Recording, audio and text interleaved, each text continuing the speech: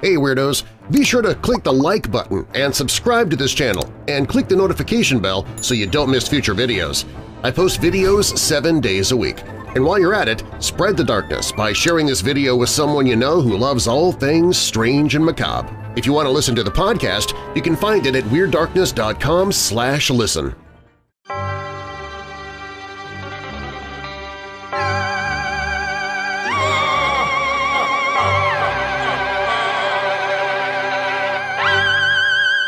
Welcome to Micro Terrors. Scary stories for kids, where it's always the spooky season, full of chills, thrills, and spine-tingling spooks. Micro Terrors are family-friendly frights for those ages 8 and up. And while our stories are for younger ears, we are still talking about things that go bump in the night, and some children may not be able to handle what others can. Parental consent is recommended. Now, for tonight's Micro Terror.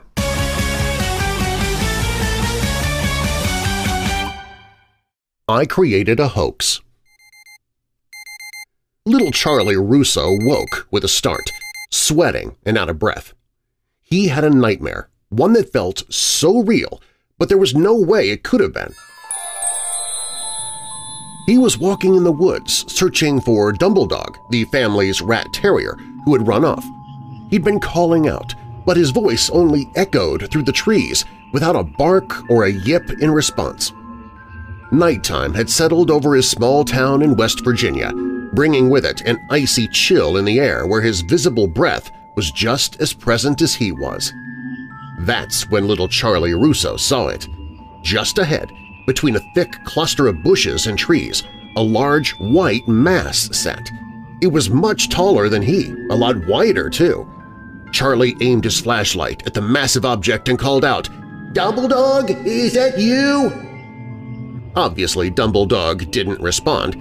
Obviously, the large white mass that was now rising up and down as if it were breathing was not his family's teeny-tiny chocolate-colored rat terrier. Within the logic of Charlie Russo's dream world, he moved closer to the strange mass, unable to explain why he would even want to. But nonetheless, he did. And as he moved closer, the beam of his flashlight illuminating a vast majority of the invasive thing. It slowly turned round to reveal its head sandwiched between two imposing shoulders. The white surface of the thing was covered in red veins that resembled an intricate road map. Its solid white eyes were bloodshot and its toothless mouth hung open, continuously dropping further down its body while expelling an unnerving, whistling howl. Charlie screamed. The white monster in the woods lunged forward, and that's when little Charlie Russo woke up, sweating and out of breath. He spent the day in school thinking about his impossible nightmare. He sketched out the creature on his worksheets as detailed as he could remember. But as the school day was coming to an end, and just like with most dreams, his memory of it began to fade. "What's that?" Reuben, a classmate of Charlie's, asked. He looked over his shoulder at the crudely drawn monster. Charlie was annoyed by Reuben. The kid had no sense of personal space for others and was always being nosy. No matter how hard Reuben would try, Charlie didn't want a friendship with him.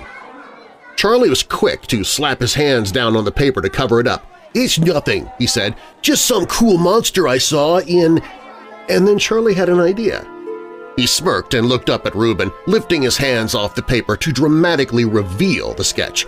"A monster I saw in the woods last night," Charlie said in a deeper, more ominous tone.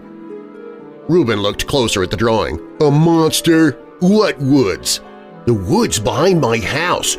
My dog ran off and I went after him. That's when I saw it. It attacked me and I barely escaped with my life." Reuben swallowed hard, trying not to believe the tale Charlie was spinning. "No way you saw something like that," Reuben said. "Oh, definitely way," Charlie said. "It's out there. It comes out on cold nights and tries to eat people." What about your dog? Did it eat your dog?" Charlie thought for a moment, not remembering ever finding his dog in the dream. "I never saw my dog again." Reuben was unsettled. That much was clear, and little Charlie Russo was pleased with himself. Reuben began passing the story along to other classmates, and before the school day had officially ended, it's all the students could talk about. Some of them believed the story about the monster, others claimed Charlie made it up. Some kids picked on Reuben for believing such a tale, while others came directly to Charlie for more details. "Yes," Charlie responded to some of them, "it was terrifying. It had no teeth, but its mouth just continued to open like a dark cave. Its cry was like a horrible whistling wind." The hoax continued to spread like a disease, and Charlie sat at home later that day laughing at all the attention it had grabbed within his social media circle. A girl claimed to see it on her way home from school. A friend of hers said the monster was going through the dumpster behind the school. "I won't find anything there except mushy tater tots and cardboard-flavored pizza," Charlie laughed. Charlie then felt nervous when he saw the news had officially spread to the local police's social media accounts. His hoax was in the big leagues now. How a simple dream made it this far into the awareness of his small mountain town was unreal. The power of words and gossip, little Charlie Russo thought with a smirk. Charlie's parents came home from work not long after his hoax had spread its wings on social media. While Charlie's dad started cooking dinner, his mom called for Dumbledog to come eat his supper. Charlie sat down at the kitchen table where his dad had his phone propped up, playing the 6 o'clock news. He wore the same ornery smirk on his face that he had all day. "Hey, Dad, guess what?" little Charlie Russo said with a grin.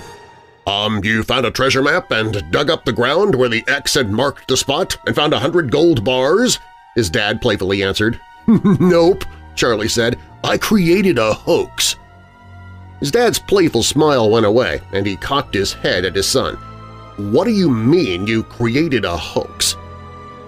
Charlie retained his smile, although his father's lack of one was concerning for the outcome of the story he was about to tell. "I had a dream last night where I was in the woods looking for Dumbledog, and I saw a monster. I drew some pictures of it today at school and told some kids that it really happened. Now it's blowing up all over social media."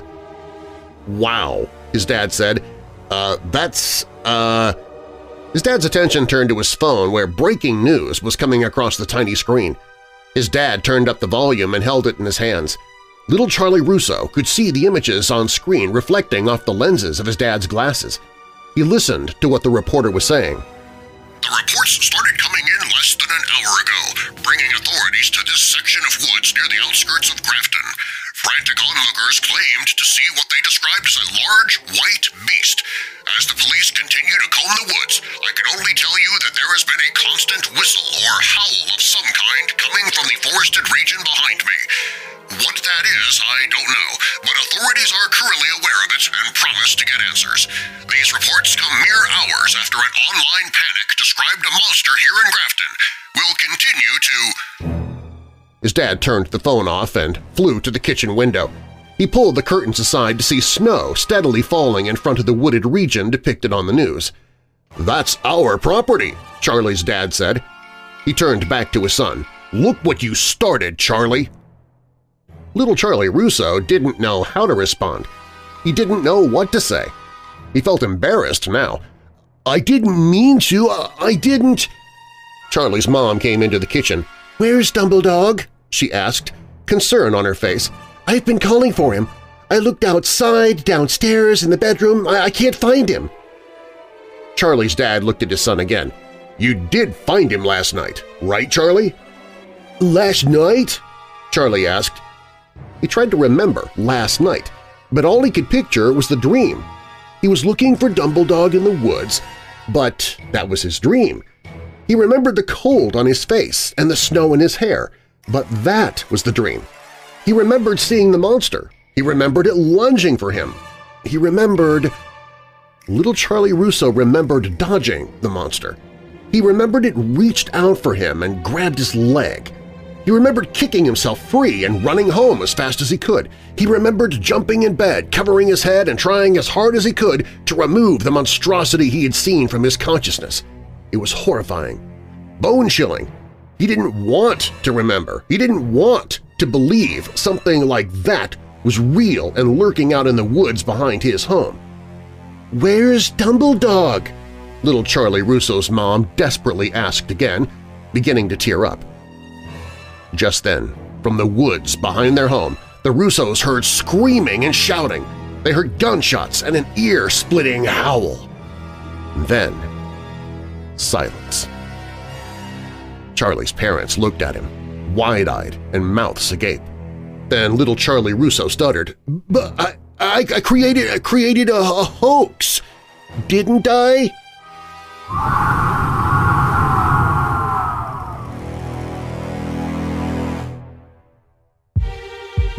Thank you for listening to Micro Terrors. Join us each Saturday for another scary story. For more fun, visit our website at microterrors.com, where we will also have spooky games you can print out and play, like wicked word searches, mysterious mazes, and more. Microterrors.com is also where you can find us on your favorite social media and even send in your own scary story for us to tell. Plus, you'll learn more about our author, Scott Donnelly, who has other horrors for both young and old. I hope you'll join me again soon for Micro Terrors, Scary Stories for Kids.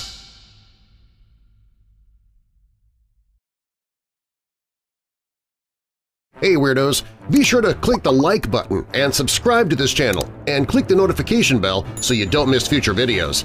I post videos 7 days a week. And while you're at it, spread the darkness by sharing this video with someone you know who loves all things strange and macabre. If you want to listen to the podcast, you can find it at WeirdDarkness.com/listen.